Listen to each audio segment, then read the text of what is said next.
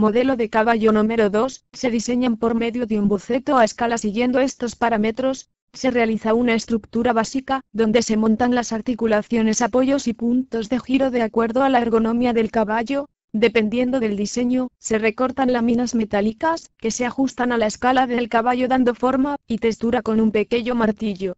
El motor es muy importante porque tiene que tener alrededor de 60 revoluciones por minuto. Deberás buscar un motor con potencia ya que debe alar varias palancas que crean un giro. Este tipo de motor funciona a 9 voltios y con los piñones disminuye la velocidad, ya que gira alrededor de 1500 revoluciones por minuto. Se debe diseñar un pequeño circuito, donde están albergadas las baterías y un interruptor. Este caballo mide alrededor de 35 centímetros por 30 centímetros de alto. Se realizan caballos con diferente diseño y diversa escala. Dirigirse al siguiente correo, artelata777@gmail.com.